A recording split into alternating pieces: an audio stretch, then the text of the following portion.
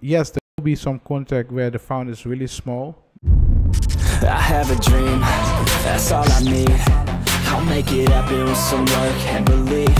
Hi, in this video I want to talk about the following question. The question is, would a contract be legally binding if you made the fine print too small to read?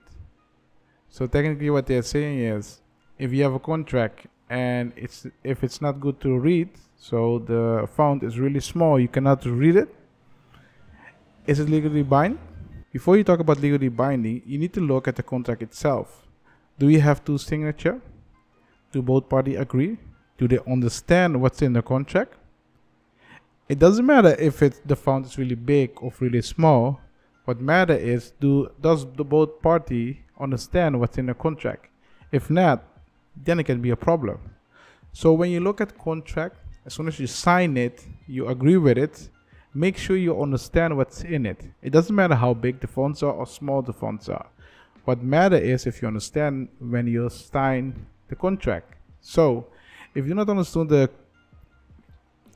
understand the contract when signing the contract, then it can lead to problem about the credibility of the contract. It's important when you sign a contract that you understand it. That's something that's really important.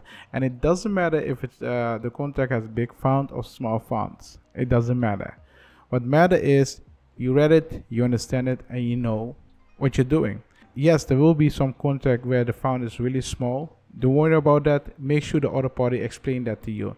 If you are trying to do this kind of shitty things, it's not going to work. Because if you make a contract and the font is really small, you need to explain everything to the other party. Otherwise, they will not understand the contract. And if they do not understand the contract, it can lead to problem in the future. Try to avoid that. So, if you look at the question, yes, if they meet requirements of legally binding, yes, there's nothing wrong with it. But it depends on the situation. Make sure that both parties understand what's in the contract and that both parties knows what they need to do. If you have questions about contract or you have a contract and you do not know what you need to do, feel free to contact me on Discord. Just remember, you have to become a member in order to send me a message on Discord. If you're new to this channel, you like this kind of content, feel free to subscribe, and I will see you in the next video. I have a dream, that's all I need. I'll make it happen with some work and belief. Know what I want, so I'll take it on. I've made mistakes, but mistakes make you strong. Let's break it down for a minute. I want the crown, I'm gon' get it. You hear me loud, man, I'm winning. Yeah, Charlie Sheen will be